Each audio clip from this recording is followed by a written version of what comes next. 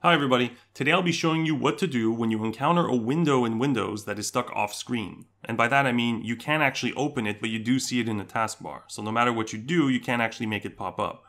All you have to do is hold shift over the taskbar icon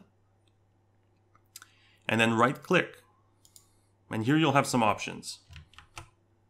The option you're interested in is move, second one from the top. So you click move. And as soon as you've done that, you can kind of like let go of the mouse and the keyboard.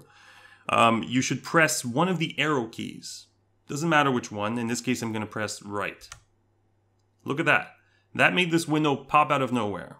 Okay? And in certain cases, pressing the arrow key is not enough. The window will still be off screen after you've done that.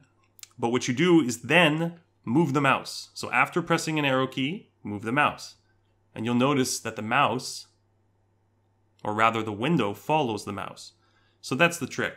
All you have to do is press the arrow key once, then with the mouse move it around and you'll eventually see your window.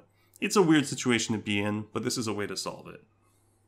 Alright, now here's another solution to the exact same problem.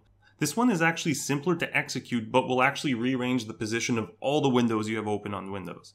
So it's not generally something that I recommend, but if you want a really fast fix, this will do it. So what I would do is right click the taskbar. And then here, I'm interested in the Cascade Windows option, visible here.